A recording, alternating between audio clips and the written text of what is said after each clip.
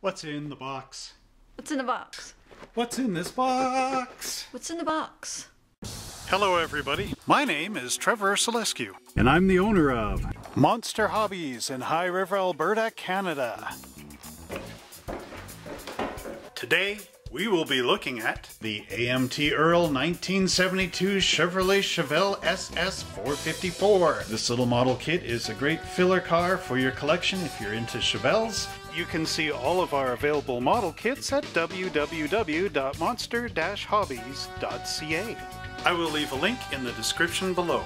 Now let's go down to our bench and see what's in the box. And now we wind the clock all the way back to 1972 as we go down to our Chevy showroom and see this amazing 72 Chevy Chevelle SS.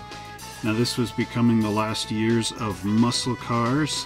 In fact, 72 was pretty much GM's last year of building muscle cars before the big body changes and everything else. As you can see, there's a few pictures of the interior, engine, and side profile of the car, as well as the 3/4 that we saw in the front of the box.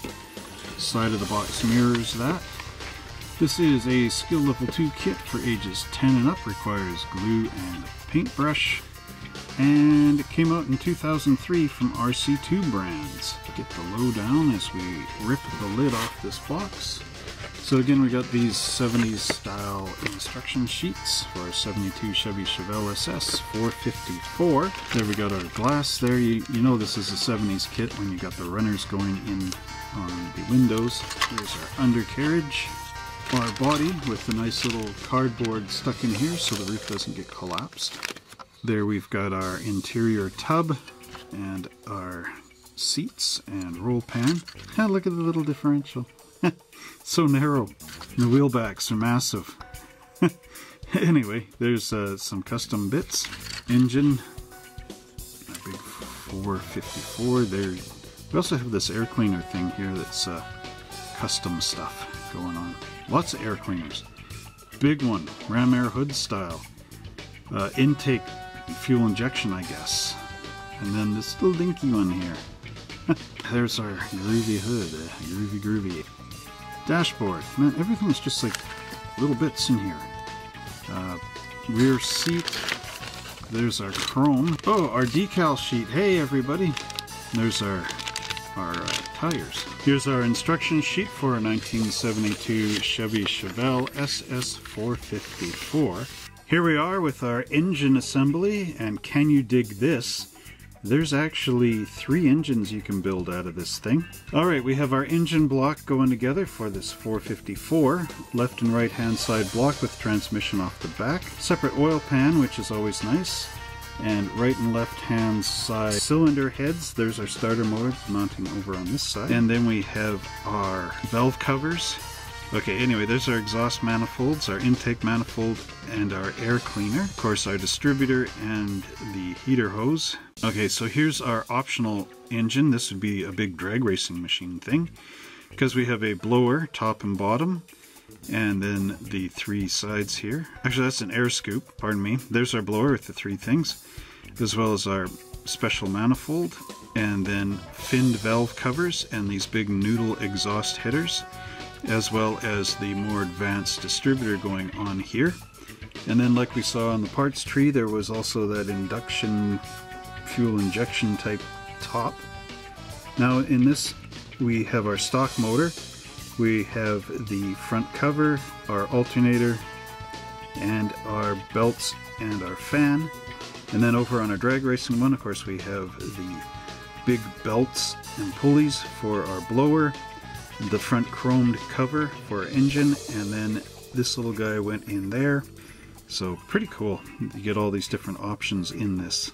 Next up, we have our wheels going on here. There's some pretty cool beehive style, honeycomb style wheels for our custom, which we'll see on our parts tree. The chassis on here is simple, actually. Front suspension is just molded right in there.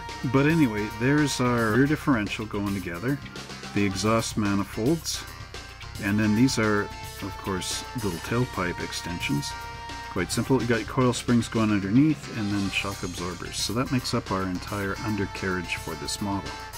And now we've got to attach our wheels. They give you these plastic squares, I guess, with holes in them, and then you take this plastic front axle peg and you push it through the back, and you try to put a little bit of glue on here so you glue your wheel on. Gotta be really careful. If these are metal pins, that would be great. But 9 times out of 10 they're plastic, but we'll find out on the parts tree as we go along. Again, there's the big "watch out!" exclamation point, so you know that's the danger zone. There's our metal axle going through the back end here. Then we've got our radiator support with the radiator included and the battery gluing in place, and then it all pops in underneath there. Panel 7 shows our interior going in place. It's basically a stock 72 Chevy interior. You get your seat in the back, your bucket seats with console molded as one piece, and the 2 inserts, and then your shifter, steering wheel, and dashboard all going into this interior tub. So here we have our body, the windshield glass popping in place, and the mirror going up inside, our assembled interior bucket, and then the firewall glues in, and that all pops in. And then we glue our rear bumper on, we paint our taillights inside here, and put our splash pan underneath. You can put this drag chute in here for your big blower machine, which unfortunately never gave you a racing interior. There's our hood popping in place, and our front grille, as well as our single headlights. Here we have our nice panels for where our paint would go, and then at the front and at the back, and our license plates going in. Our one and only decals, the license plates. Now down below is a little paint chart, but there's only 4 colors: red, amber, silver, and black. Here we have our 1972 Chevelle SS454 body, and as you can see there's a giant brace here that we need to remove. There's some little prongs at the front here. That is actually how the car is supposed to go, so don't cut those off, whatever you do. Our vent is covered by our hood in this era, although there's no actual vent detail in here, which it should have the sunken windshield wipers and vents there and there. However, what can you do? Along the side, doesn't look too bad for what it's supposed to be representing. Your door lock handle, your SS script here. There's a little bit of chrome molding along the wheel wells and the bottom.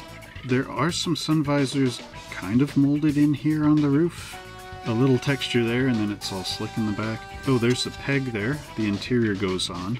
The pedals are molded on the floor. They are so tiny you wouldn't even know they were there. There's a nice texture on there, actually. Underneath, the little stamp says licensed by GM Corp. That's pretty interesting. And it'll fit all your seats inside. Next up, we have our chassis. There is the AMT ERTL logo stamped right in the gas tank area on the inside. A lot of mold marks underneath here. There's our fender wells with the wires in them. If we flip this over, you can see a bit of flash here on these little hooks.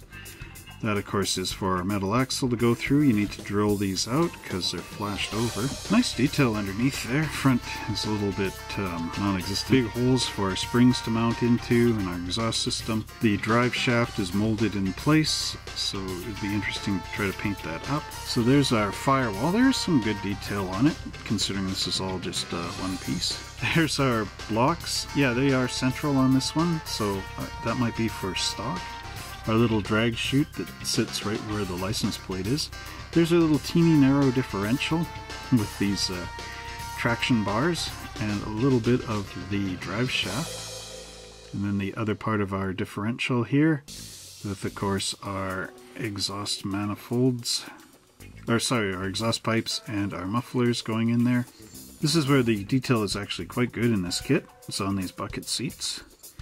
Got your center console there. There's that rear pan. There's our back seat. Again, nice detail in there. And then our hood and exhaust manifolds.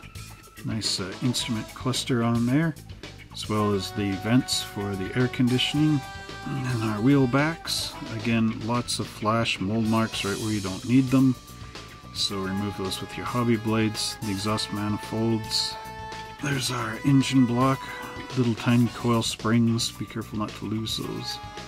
Radiator with support, transmission, and then we get our engine bits. I do believe this is actually the most recent addition to this kit. Valve covers, again the proper 454 valve covers on here. Intake manifold is quite nice actually. That little air cleaner's comical. Stuff for the ram air hood. I do believe you want to use this one for the stock. I think this one's from like a 6-cylinder or something weird. Next up we get our chrome components. My favorite part of any model kit because it just brightens it all up.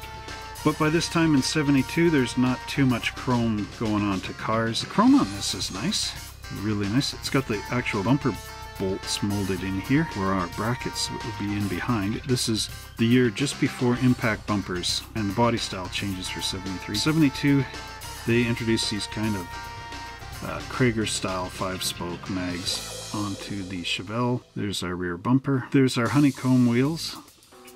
Yeah, the scoop for our blower down here. Next up we have our clear components. These are of course in a bag, which was nice so they don't get all scratched up and look terrible on your model kit. We have our headlights, our front windshield, rear window, and again typical 70s style. The runners going across here. This is even could be late 60s. Oh, there's a little marker lights down here I missed. And then these little lights up top and our tail lights. Just 2 license plates from Utah from 1972. NB8732, and that's it.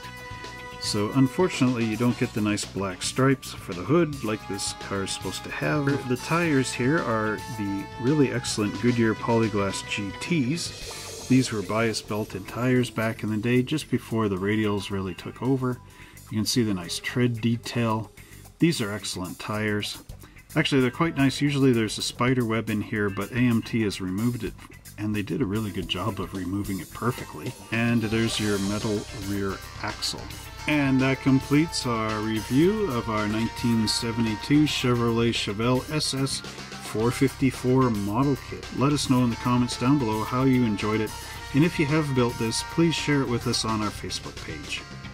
Well, I hope you enjoyed our look at the AMT ERTL 1972 Chevrolet Chevelle SS454 model car kit. Tune in next week when we open up the lid on another great model kit.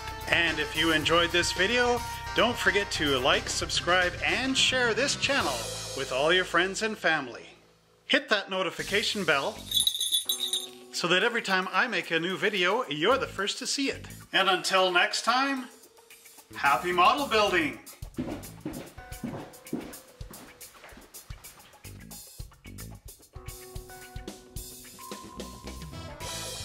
Well, I think that brings another great video to a close. It was real fun making it, and I hope you all learned something from it. If you have any questions, don't forget to leave those down in the descriptions below. And if you enjoyed watching these videos, don't forget to like, subscribe, and share. Pound the notification button down below so that every time I make a new video, you're the first ones to see it. If you'd like to shop with us at Monster Hobbies, don't forget to check out our web address, www.monster-hobbies.ca. Again, I'll leave it in the description below. If you want to support us on Patreon, visit our Patreon account, like these great people here have done. Thank you all for your support over on Patreon. I'll leave the link for that in the description below as well. Again, if you want to share some great stuff with us, do it on our Facebook page. And until next time, everybody, happy model building.